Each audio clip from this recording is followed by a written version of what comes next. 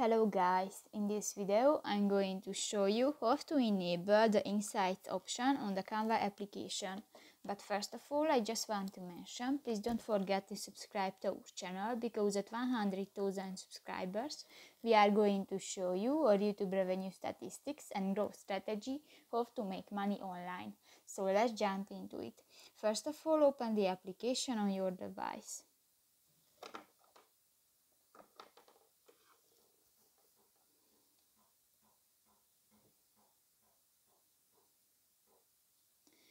Click to the settings icon at the top half of the screen,